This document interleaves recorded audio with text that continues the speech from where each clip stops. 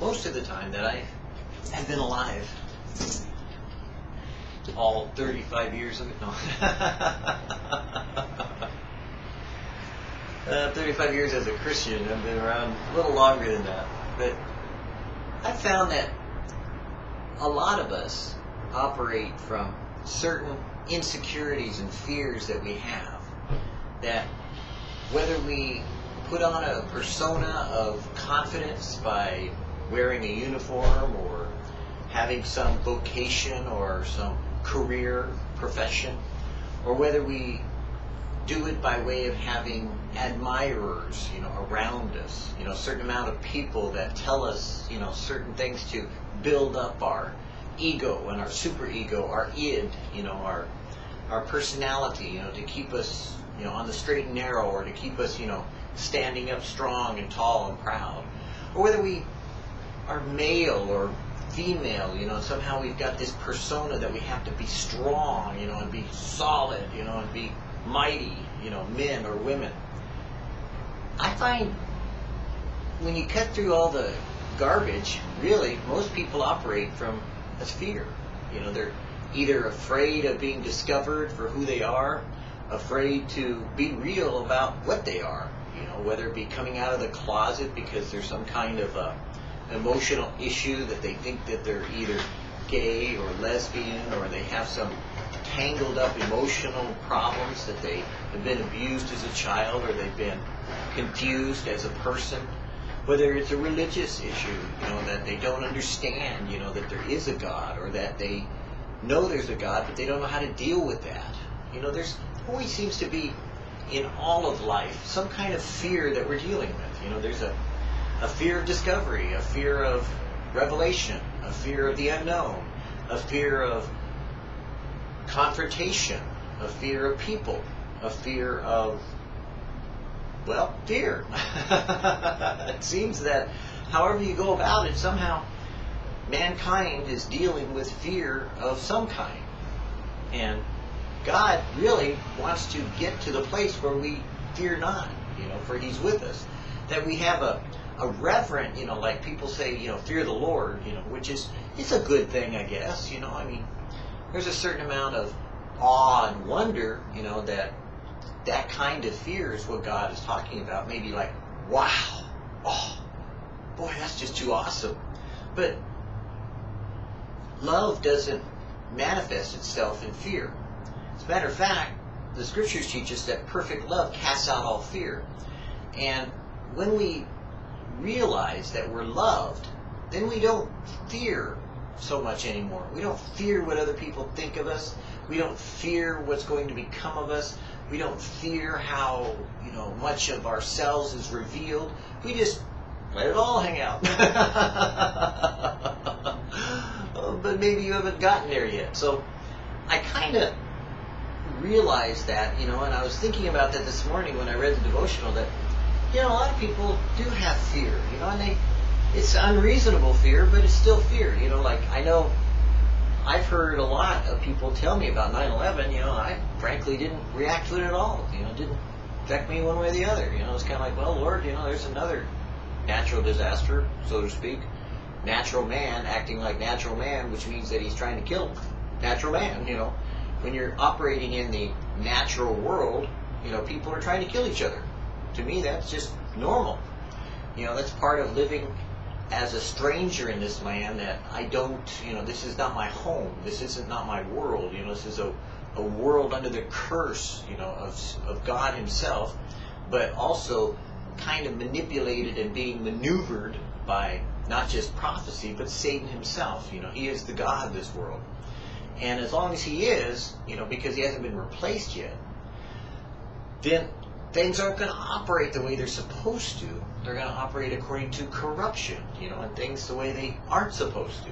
So I expect people to fear, but at some point in time, you kind of got to put it aside. You got to kind of cast off fear and turn to the Lord, and kind of look at Him and see that from Him comes your sufficiency. From Him comes your self-esteem, or I like to say God esteem.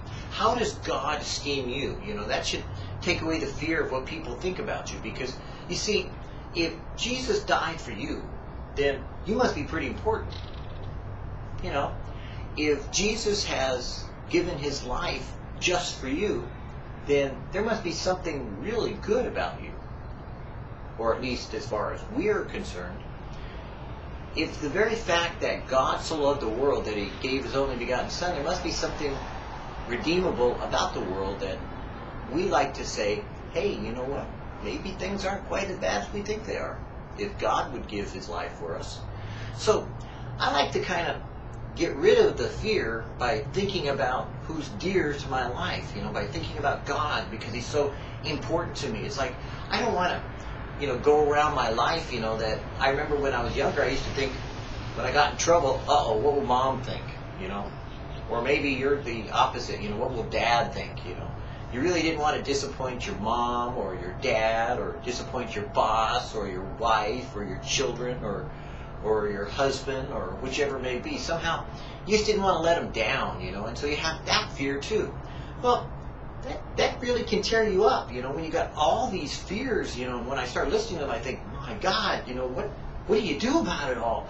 Oh no, I can't live up to this idea. I got a good word. Don't.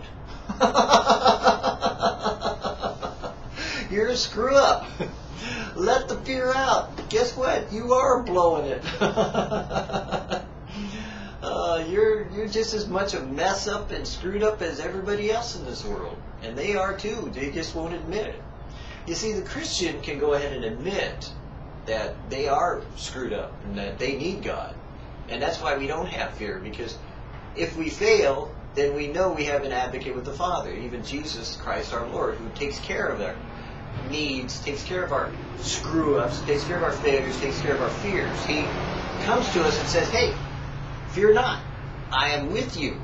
Fear not, I am with you. Hey, look, fear not, I am with you always, even unto the end of the age.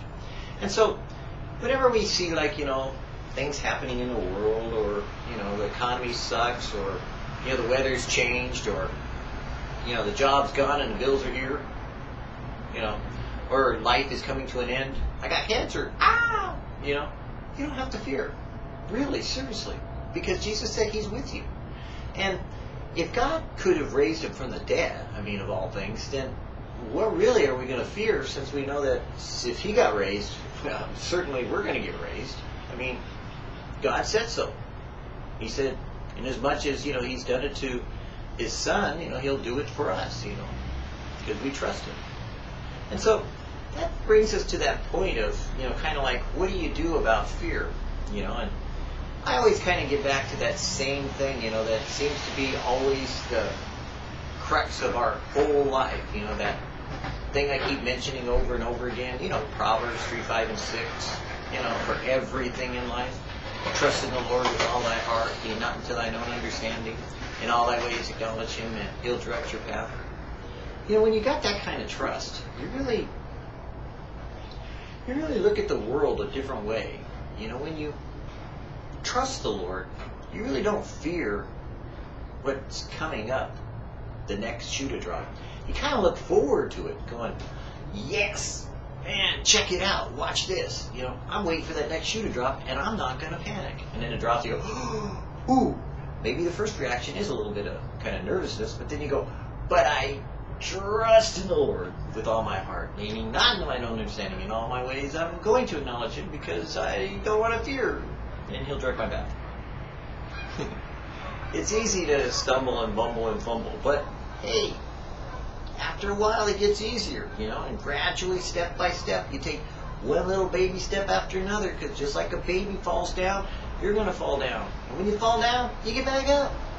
Hey, you know, maybe you didn't have the perfect marriage, or maybe you do. Hey, God bless you, you know, that's cool. Wait till tomorrow. No, I'm kidding. But, you know, maybe you didn't have the perfect marriage, or the perfect childhood, or the perfect children, or maybe your life has been screwed up from one incident after another to another to another to another. And you think, man, how could God forgive me? Well, of course he can. That's God. That's why he's called God and you're not. Because you can't forgive yourself. But he can forgive you. So really, it's not about being perfect. I mean, God already knows you're not, and most of us do too. But it is about learning to fear less and trust more. Because as you do, you'll find that your life will begin to get more of a sense of humor and take on less seriousness about how serious you think things are. Because a lot of times when we puff things up into bigger than they are, we, like a balloon, blow a lot of hot air into some circumstance, and then as far as God's concerned, he's already got it covered because he sees the future. So he doesn't even see your hot air balloon that you filled up, because he just kind of like goes, grabs it, where you've got it all, tied in a knot, and he just goes, unties it, and it goes, and all the air goes out of your fear or worry. Because God says, trust me, I got it covered. I'm God. I created the universe. Me, God, bigger than you are. Hey, got it covered. And suddenly all that hot air just goes, and it gets deflated. And then you go, what was I worried about? Once you get on the other side. But you see, as you get through those circumstances one by one, then, your balloons, as they get deflated one by one, you don't really want to blow them up, because the only way to really have fear is to put your own hot air into it. And to have fear, you got to really blow hard, because that's really what fear is. It's just some blowhard, making you feel like you got to worry about something that's just like a balloon that... I remember that, song about what makes that little old ant think he'll move that rubber tree plant. Doesn't he know an ant can't move a rubber tree plant? He keeps those high hopes, he keeps those high hopes, keeps those high apple pie in the sky hopes. Why am I singing this song? Oh, because the song goes something about keeps those high hopes, keeps those high hopes, keeps those high apple pie in the sky hopes. Problems just a hot air balloon, soon they're bound to go pop. Oops, there goes another problem curve. There we go. Just like problems that go kerplop in that song High Hopes, that you have probably no idea what I was singing. It's an old song, trust me, it's not even on YouTube. Or maybe it is now. But anyways, it's kind of like a Doris Day song, of all things. But, it is. Most of your problems are hot air balloons, and you just pop them, They're just getting popped one by one as you trust God to take care of them. Because even if you go through it and you have to stand before a judge or, whatever, God's already said so. He said, you're going to go through it, but I'm with you always, even to the end of the age. Fear not, for I have redeemed you. Cool. Fear not, for thou shalt not be ashamed, neither shalt thou be confounded. For they shall not be put to shame, for they shall not forget the shame of thy youth, and shall not remember the reproach of the widowhood any more. For thy Maker is thy husband, and the Lord of hosts is his name, and thy Redeemer is the Holy One of Israel. I have blotted out as a thick cloud your transgressions, and as a cloud your sins. Return unto me, for I have redeemed you. I bought you. You're mine. Hey, I've got you covered. You're my property. I'm going to take care of it. With precious blood of Jesus Christ, as of a lamb shed, as a lamb without blemish and without spot. Their Redeemer is strong, and the Lord of hosts is his name. He shall thoroughly plead their cause.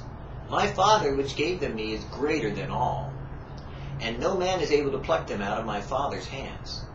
Grace be to you and peace from God the Father and from our Lord Jesus Christ, who gave himself for our sins, that he might deliver us from this present evil world, according to the will of God our Father, and to whom be glory and honor forever and ever. Amen. God has really, and that's what people forget, sometimes as Christians, delivered us. I mean, as far as he's concerned, done, accomplished, over with.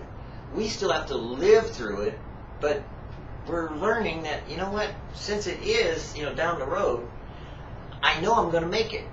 I know I'm going to make it. And you just keep going. I know I'm going to make it. I think I can. I think I can. I think I can. Little choo-choo, going up over the... Okay, maybe you don't know all these songs. The little train that said, I can. I think I can. I think I can. Well, you don't have to worry about thinking you can. You can. Because God is with you. God will take you through it. You will get over being afraid. You will have no reason to be dismayed, for the Lord thy God is with you wherever you go. He'll take you through the circumstances. Don't get me wrong. It'll get scary at times if you've never been through it before with God, but once you go through it a few times with God, it's kind of like when you little child, gets scared, grabs daddy's hand and says, Daddy, I'm afraid. And you go, it's okay, son, I'm with you. I'll take you through it. It's kind of the same idea, God will take you through it, even though you don't like to think of yourself like the little kid. But let's be real.